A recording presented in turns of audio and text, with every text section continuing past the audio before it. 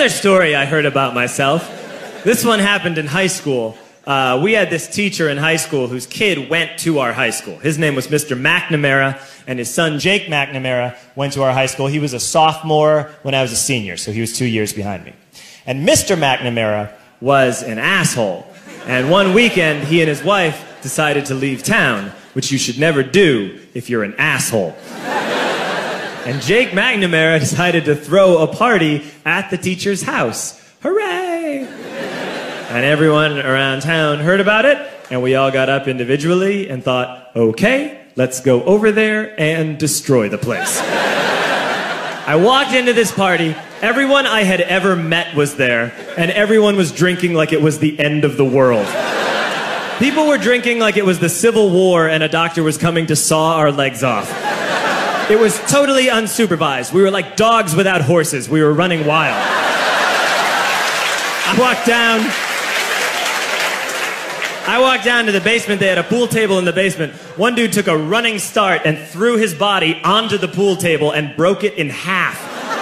Another kid found out which room was Mr. McNamara's and went upstairs and took a shit on his computer.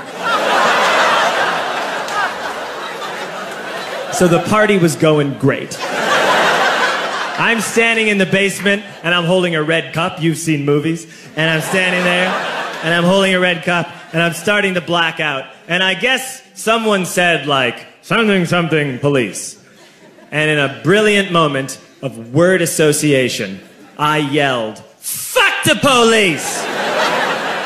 Fuck the police! And everyone else joined in. 100 drunk white children yelling, fuck the police. With the confidence of guys who have like already been to jail and aren't afraid of it anymore. You know, that like, I serve my nickel, you come and take me confidence. But white children. The reason someone had said something, something police was because the police were there. So a Chicago police officer walked down the stairs and got to the bottom in the basement and looked out over a sea of drunk toddlers yelling, fuck the police, in his face. And he was almost impressed. He's like, wow. And then he leaned into his walkie-talkie and went, get the paddy wagon. And my friend John, who is now a father, this man now has a baby, he grabbed a 40, smashed it on the ground, and yelled, scatter! And everyone ran in different directions. We all ran in different directions. It was like that scene in Ratatouille when the humans come in the kitchen and all the rats go in different ways. We all ran in different directions. I ran into the laundry room and I jumped up on the washing machine and I crawled out through a window into the backyard, and now I'm running through the backyard and there was this big chain link fence and I thought, I've never climbed a fence that high before. And then I woke up at home.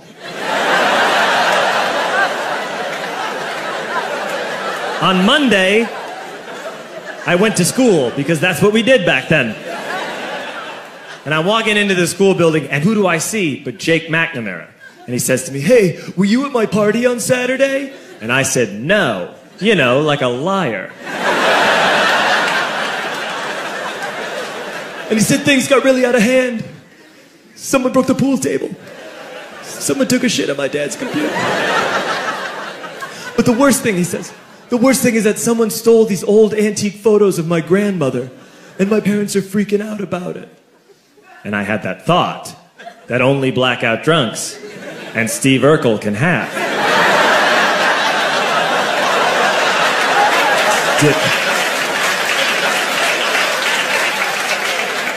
Did I do that? I figured, no, I wouldn't have done that. But I was never sure until 2 years later. Relax. I'm playing video games with this kid named Alex that we also went to high school with. 2 years later, we've graduated by now. We're playing video games for a couple hours. And then Alex says to me, hey, come here, I want to show you something. And he takes me into his bedroom. And then he takes me into a side room off of his bedroom. Never a good thing to have. He shows me a tiny room that is covered wall to wall in stolen antique photos from different people's parties over the years.